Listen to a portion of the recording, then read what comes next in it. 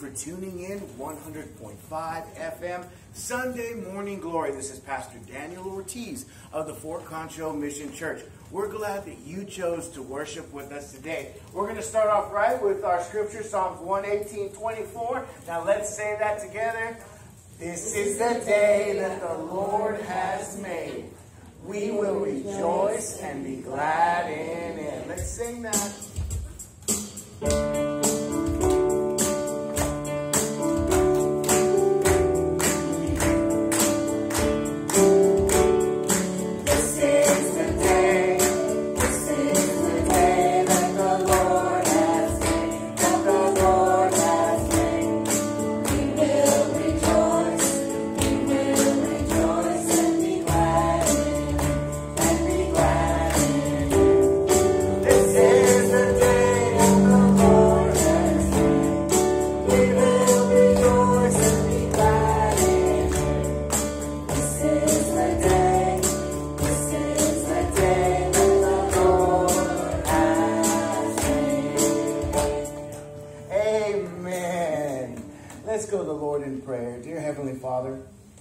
Thank you so much that we can come to your house, proclaim the name of Jesus and your goodness today.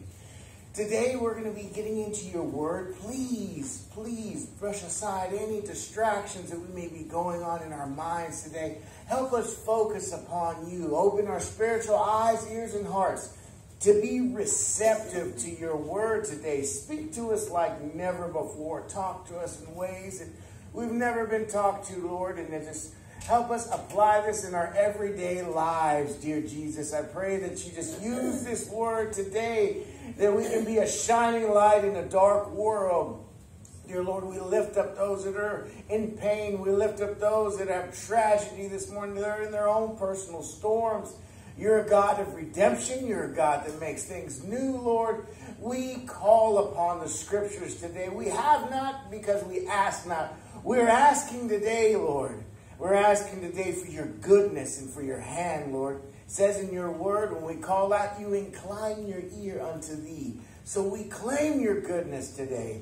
In Jesus' blessed name we pray. Amen. Now, if you have your Bible, our scripture reading today is going to be Luke chapter 7, verse 36 through 50.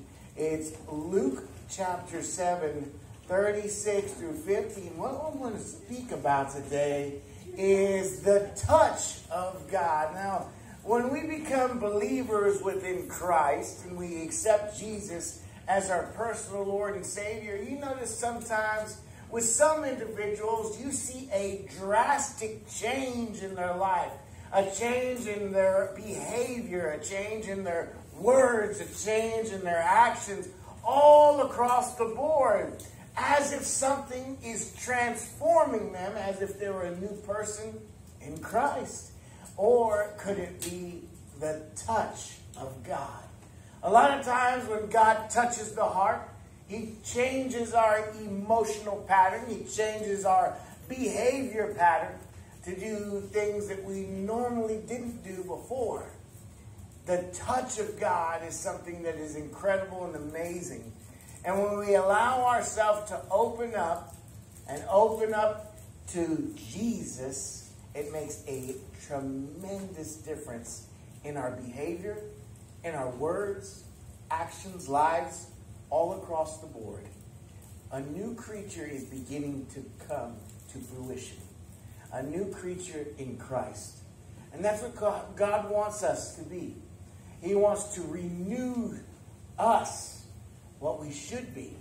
A lot of times we get programmed what we shouldn't be by watching things that we shouldn't watch, listening to things that we shouldn't listen to, be around places or groups that we shouldn't be around, and that rubs off on us. We have a lot of programming or deprogramming to take away because of this fallen world that we immerse ourselves into daily.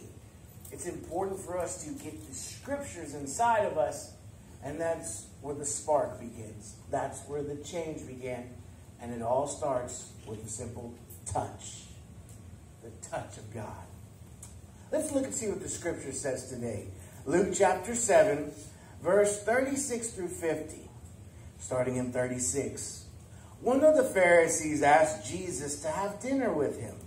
So Jesus went to his home and sat down to eat. When a certain immoral woman from that city heard he was eating there, she brought a beautiful alabaster jar filled with expensive perfume. Then she knelt behind him at his feet, weeping. Her tears fell on his feet, and she wiped them off with her hair. Then she kept kissing his feet and putting perfume on them. When the Pharisee who had invited him saw this, now get this, he said to himself, he didn't say it to anyone else, he said to himself in his mind, if this man were a prophet, he would know what kind of woman is touching him.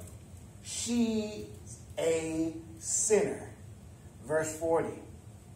Then Jesus answered his thoughts. Did you catch that? He answered his thoughts. Simon, he said to the Pharisee, I have something to say to you. Go ahead, teacher, Simon replied. Then Jesus told him this story. A man loaned money to two people, 500 pieces of silver to one and 50 pieces to the other. But neither of them could repay him. So he kindly forgave them both, canceling their debts. Who do you suppose loved him more after that? Simon answered, I suppose the one whom he canceled the larger debt. That's right, Jesus said. Then he turned to the woman and said to Simon, look at the woman kneeling here. When I entered your home, you didn't offer me water to wash the dust from my feet, but she has washed them with her tears and wiped them with her hair. You didn't greet me with a kiss, but from the time I came in, she has not stopped kissing my feet. You neglected the courtesy of olive oil to anoint my head, but she has anointed my feet with a rare perfume. I tell you, her sins, and they are many, have been forgiven. So she has shown me much love, but a person who is forgiven little shows only little love. Then Jesus said to the woman, your sins are forgiven. Amazing. Her heart was touched by Jesus. Touched so much, it drove her to tears. She kept kissing his feet, cleaning his feet, and she gave the best of what she had, a rare perfume, and placed it on Jesus. She loved him because she saw what he was. She saw who he is. We see who Jesus is. We saw who he was through the scripture. Let him allow him to touch your heart, to touch and touch your spirit, to touch your mind, to touch your soul. Allow this to come in and to change. Hebrews 8 and 12. For I will be merciful to the unrighteous, and their sins, and their iniquities, I will remember no more. This is a precious promise that God gave to each and every one of us. We confess our sins, and he will remember them no more. These things will be tossed into the sea of forgetfulness, the scripture tells us, as far as the east is to the west, never to be brought up again. That is the thing about repentance. And true repentance, when you turn it over to God, it's into the sea of forgetfulness. It is his precious promise. He has given you a great plan for your life. Each and every one of us, there is something special and unique that he wants for you. But do we open our ears, our minds, and our hearts to the word so we can find what that is? And I'll tell you what that is. It is being an example, a godly Christian person. What is a Christian? Someone who's like Jesus. Just sharing the good news. And what is that good news? What Jesus has done for you. That's it. What has Jesus done for you? And you share what he's done. To encourage others. Others just need an ear to lend. Just to hear them out. A word of encouragement. You to be there. You might be the only Jesus that they ever see or come in contact with. Last week I mentioned that sometimes pastors aren't allowed into certain areas or even certain homes. They said, no, it's okay. Thank you very much. And the door is closed. But you may be allowed somewhere where a pastor isn't.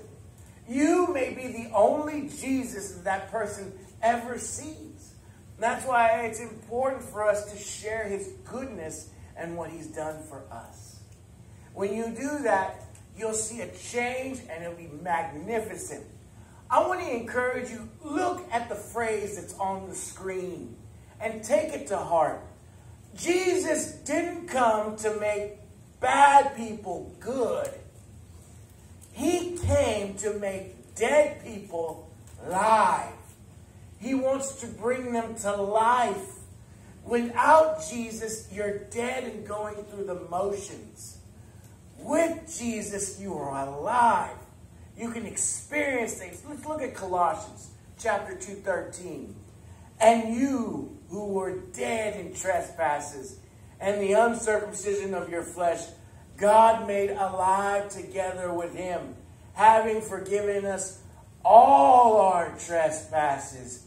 Alive in Jesus, but without him, dead, going through the motions. And you truly were a dead man walking without Jesus. Without Jesus, I want to tell you, if you don't have him, there is a place called hell, and it is real.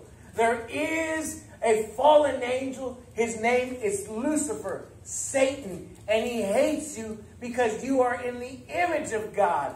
Hell is real. Satan is real. They hate you.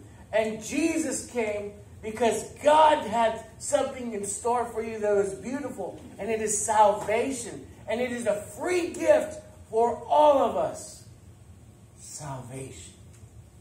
Jesus is that free gift. Oh, how sad and how wrong it is from some pulpits not to preach about hell. Some pulpits not to acknowledge there really is a devil. There really is Satan. It's true. The churches that don't do that, they don't love you. I'm going to tell you now. They love you if they tell you what's out there. A parent will tell you what's out there if they love you. There's hurt out there. There's pain out there. I love you. Let's make good choices. Let's make right choices. What does a good parent do? He instructs the child of the dangers that are out there and tries to nurture that child and to put them in the right direction. That's what a good parent does. But a good brother and sister in Christ, they tell you there is an eternity without God out there, and we don't want you to experience that. There's a free gift, and that free gift is Jesus. And all it is a choice and a decision. I'm not forcing this on you because you have a choice. He loves you so much. God is not a rapist. He's not going to force his love on you. He loves you. He loves you so much. He gave you an opportunity to choose. And that's what true love is, free will. He's given all of us free will. But you know what? A brother or sister in Christ that loves another will tell them, you know what? There is consequences. And the consequences without Jesus is death. And that's what this is. You're dead without Jesus. You are. There's no joy inside. And look, honestly, look at some of the people. Some of the celebrities, they look miserable. They have everything. Money, mansions, beautiful cars, houses. And sometimes you see it on their face and they're so miserable. Some of us think, if I had that, I'd be smiling all the time. But would you? Or would something be missing? Ask yourself these questions. Is there something missing? Am I missing a joy? I simply want you to experience a joy that only Jesus can bring. there is the touch of God that brings a joy. When we get into the scriptures, we understand this touch of God. It touches our minds, our hearts, and it brings us a joy to know that he's with us every step of the way. 1 Samuel 10:26. And there went with him a band of men whose hearts God has touched. When he touched their hearts, they dropped all they had and let's follow Jesus. Let's follow him. But for us, let's follow him with all that we have. But you know what? You have all things to gain. He will give you more patience, love, care, consideration, compassion. He changes your taste buds for life, for the words that you say. He naturally changes that. Eventually, more and more each day with your relationship with Jesus, he changes who you are. And I'm going to tell you, it's not for the worse, it's for the better. For everyone involved. Your children will see it. Your family members will see it. Your spouse will see it. What's different with her? What's different with him? It's Jesus. We've seen many men transform who they were and become ministers. You're like, wow, that guy's telling about Jesus? Wow, that man has turned his life around. I remember how she was. I remember how she was. The touch of Jesus. The touch of God. Let's allow him to transform us. Let's allow that relationship. And that's what this is. This isn't religion. This is a relationship with our Lord and Savior. This is what I'm giving today. A relationship. Let's strengthen that relationship. Transformation. 2 Corinthians 5:17. If any man be in Christ, he is a new creature. I want to remind you who you are in Jesus. You're a new creature. Then people may bring up your past, but you don't live there no more. That's not you anymore. Say, no, that's who I used to be. Jesus has made me who I am today. And that's who I used to be. But praise God, Jesus is getting me better each and every day. That's your story. That's what you tell. That's what you give. That's how you encourage. Say, you know what? You could be there too. I want to encourage you. I want to lift you up, brother. I want to lift you up, sister. I want to pray for you. I want you to experience goodness in your life. It's enthusiasm that rubs off. It's contagious. You know, you smile. Sometimes that's contagious. You could smile and somebody else smile. Somebody else smile. A gift of a smile, it costs you nothing. It's free, but it can be contagious. Just like laughter. In a group, somebody starts giggling and laughing, and you notice somebody else can't stop, even to the point where you can get in trouble, because it's contagious, laughter. But you know what? Your spirit of joy can be contagious too. If you share that, and people see that, it can be contagious. Now, on the other hand, negativity and ugliness can also be contagious. We've all known that person that walks in the room and just brings down everything. Because they're angry, upset, or in a bad mood, and it just drops the whole feel of the room. The same thing can happen with joy. Let's combat it with joy and be a new creature in Christ. The touch of God brings forgiveness for those who repent and believe. It brings a cleansing power to those who yield themselves totally to God. The transforming touch of God, I want to encourage you and remind you, makes everything new. We receive new life in Christ Jesus, and that comes new desires, new activities, and a new strive for life. That is what transforms. On top of that, did you know when you accept Jesus, you are being ordained for life in Christ? John 15:16, I have ordained you that ye should go and bring forth fruit. You have the power and authority that Jesus gave through his name. You have the power and authority to encourage others in Jesus. You have the power and authority to pray with others, to lift others up, to minister to others, and be there for others. Not just the pastor. Like I said, you might be the only Jesus that person ever comes contact with. You might be the only one allowed into that home to be a shining light for Jesus, to be the encourager for the Lord. You have that opportunity, so be that shining light. He's ordained you in the name of Jesus and given you that authority. I'm telling you, you have the authority and power. And the first thing that Jesus gave you, the scripture says, is you have the power and authority to cast out devils and demons. That's the first thing that Jesus said. He gives you that power and authority. Now, that's a lot of power and authority in the name of Jesus. Because why? There is power in the name of Jesus. And because you're a child of the King, you have the ordination and the authority to use the name of Jesus. Each and every one of you has the authority to use the name of Jesus because he's given you that authority, because you've chosen him. He ordains you. Many Christians fail because they do not work for God. Some only think only ministers can witness to the unsaved and win Christ, which isn't true. You can tell people about Jesus. You can minister to them. You can encourage them. You might be the only one that can. So understand you are ordained because of the name of Jesus. Jesus unifies. The Lord unifies us. How good is it for brethren to dwell together in unity? Psalms 113 and 1. We can come to the house and encourage each other. We can come to the house under one thing, Jesus, because what he's done. Brothers and sisters, this is a hospital for sinners. None of us are perfect. We all need Jesus, but we're here to encourage one another.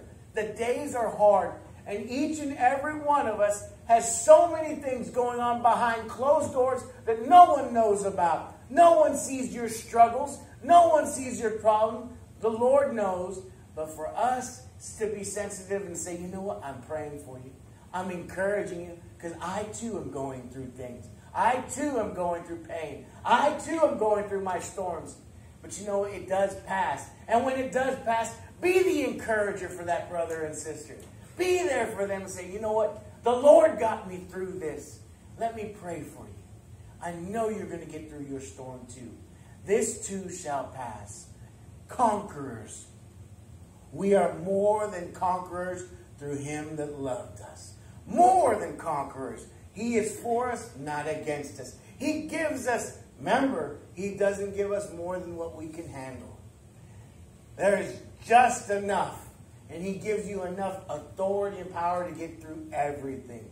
We are conquerors in the name of Jesus. Romans 8:37. Let's keep that and etch it in our minds and say, no. I can get through this. We are more than conquerors. The Lord has equipped me to take care of my household, my relationship, my children. He's helping me every step of the way with my church.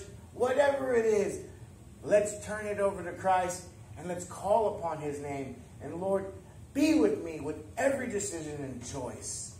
He is a healer. He heals. Matthew 8:3. And Jesus put forth his hand and touched him. Not only that, he touches and renews and heals our minds, our hearts, our bodies even. There are still miracles going on in this day.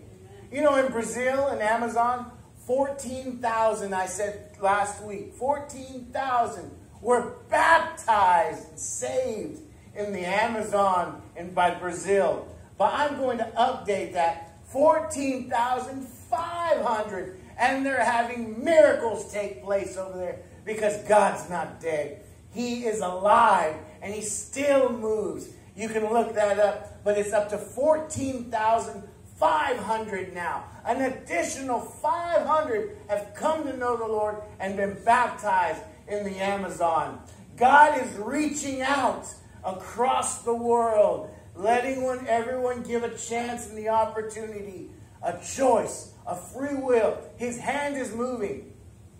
The scripture reminds us of that. He will. There will be a great revival going on. There's also a great falling away that happens in the churches. But you know what? All of these things have to take place so we can see and know His prophecy is true. It all is true. Prophecy is what got us here today. There was a prophecy one time of a virgin birth. There was a prophecy of a man on the cross. These prophecies come to pass, and that's why we're here this morning. There's more prophecies going on and coming to pass each and every day. Fish in the Dead Sea, fruit trees in the desert. These things are coming to pass, but they're gentle, loving reminders. His word is true. Be ready. Be ready. The touch of God brings physical, mental, and spiritual healing. Matthew 9:29. We receive God's touch through the reading of His word, praying, believing, accepting, obeying, and taking Him at His word. Jesus is King. Jesus saved us all. Jesus is for us all. Let's choose Jesus today. Let's choose His word. Let's choose His goodness. These prophecies and these Bible prophecies that are coming today, they're His gentle, wooing reminders for each and every one of us. I'm coming soon. Be ready. Be ready. I'm coming soon. You want to be ready? You want to know? He's only one prayer away. It's a free gift. He doesn't want anyone to throw a free gift away. What do you have to lose? Just choose Jesus. I promise you it will be the greatest, best choice you'll ever make. He's a friend sweeter than a brother. I want to tell you He's there for you, and He'll be there every step of the way. Let's go to the Lord. Let's choose Jesus today. Dear Heavenly Father, we understand what You did on the cross. We understand You paid the ultimate price for each and every one of us. Your blood was shed to take away the sins of the world. You conquered the grave and You arose on the third day. We choose Jesus today. We invite You in. We ask You to be our Redeemer. We ask You to be our Savior today, our Lord. Lead us and guide us over all of our choices and decisions. Help us choose the right choice, the right decisions. Lord, be with us today as we start our relationship with You. In Jesus' name we pray. Amen.